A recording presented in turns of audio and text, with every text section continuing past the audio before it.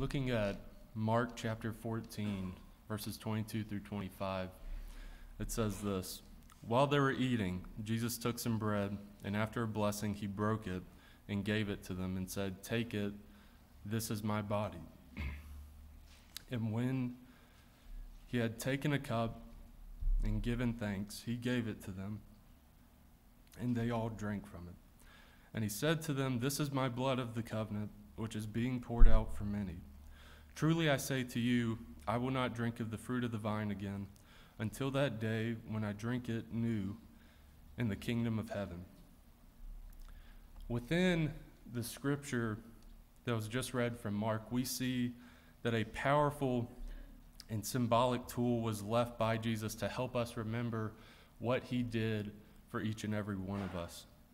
The bread symbolizing Jesus' body, how his body was broken down through torture and abuse, the flogging, shredding the flesh off his back, his skin being torn on his head as that crown of thorns drove deep into his scalp, his hands and feet that had been ripped open by the nails that were hammered into them to have him hang on that cross, and the cup symbolizing Jesus' blood that had been poured out in all of those acts of torture and pain that Jesus went through. What's great and important with all of this, especially right now, church, is that we know that the story of Jesus and for us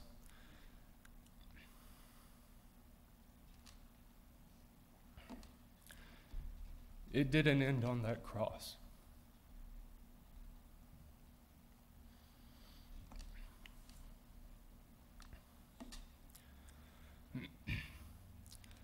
After Jesus' crucifixion and his death, Jesus, the Son of God, he conquered death, and he ascended into heaven.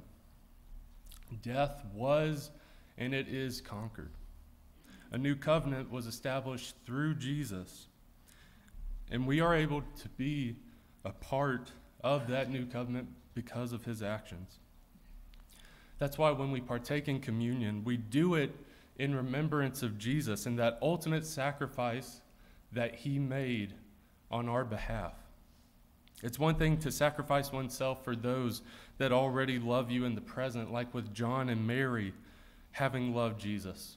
It's a special kind of love, a godly love, where one sacrifices themselves for those that would hate and try to rid the world of everything you were about. Such was the case with Saul. But Jesus sees that everyone has the potential to turn to God and live a life for him. And then that the Holy Spirit can then work in them in being an instrument in God's movement. Such was the case with Saul, who's now better known as Paul. And like with Paul, it is by God's grace that we can have salvation, so that we can have that eternal life with God in heaven one day.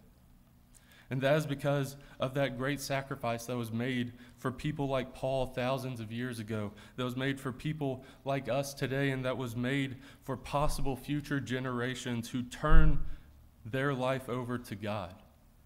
It is truly an amazing gift that we have been given, church. So at this time, let us go to God in prayer and give thanks for the bread. Let's pray. Heavenly Father, we come to you at this time to thank you for that great gift that you gave us, the sacrifice that was made on our behalf. I pray at this time that we partake this bread in a worthy manner, that we remember the body of Jesus that was broken and beaten leading up to and on that cross, Lord. I pray that we remember that as we partake in this bread, as it was done on our behalf. I pray all this in Jesus' name. Amen.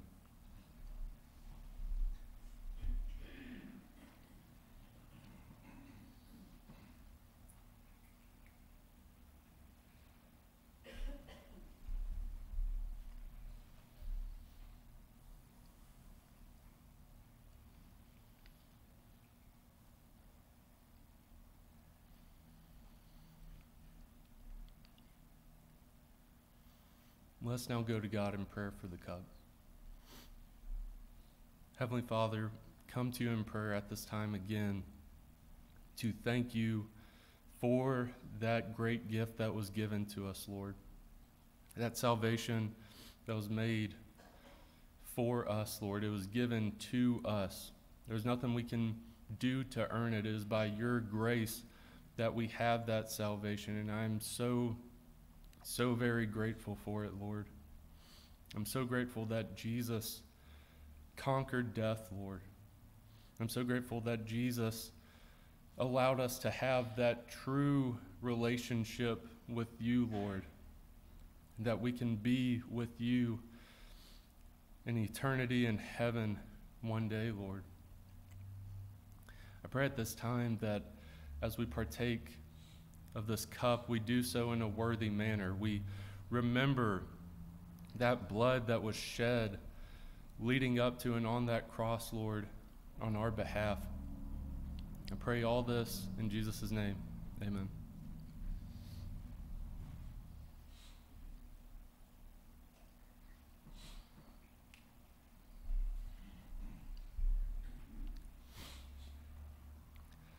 We have an opportunity to give back for the many blessings that we've been given by God. There's various ministries and mission works that we do within this congregation. We have collection trays at the back of the auditorium if you feel so inclined to contribute. And speaking of mission works, we have our Kids for Kids program that we've been doing for several years now and have bought hundreds of baby goats for widows in India.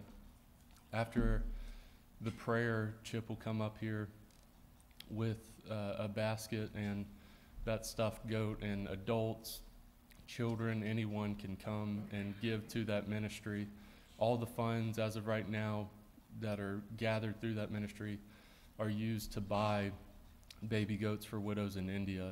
It's a very life-sustaining property for them. So at this time, let's go to God in prayer for our blessings.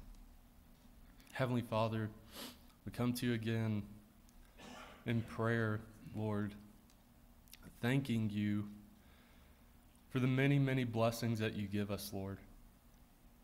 So many blessings that you give us, even amidst struggles and heartbreak, Lord. There are so many blessings that you give us, and you mold us through the various things we go through, as well as the blessings that you give us, Lord, as you mold us and you build us up, you build our spirit, and I'm thankful, Lord. And I pray at this time, through this congregation, through our different mission works, through our different ministries, Lord, that whatever funds, whatever contributions are collected through this church, as well as the time that people have and the manpower that we have, Lord, that we use that time, that money, and that manpower in the best way to glorify your name, Lord, through the different mission works and ministries that we have, Lord. I pray all this in your name. Amen.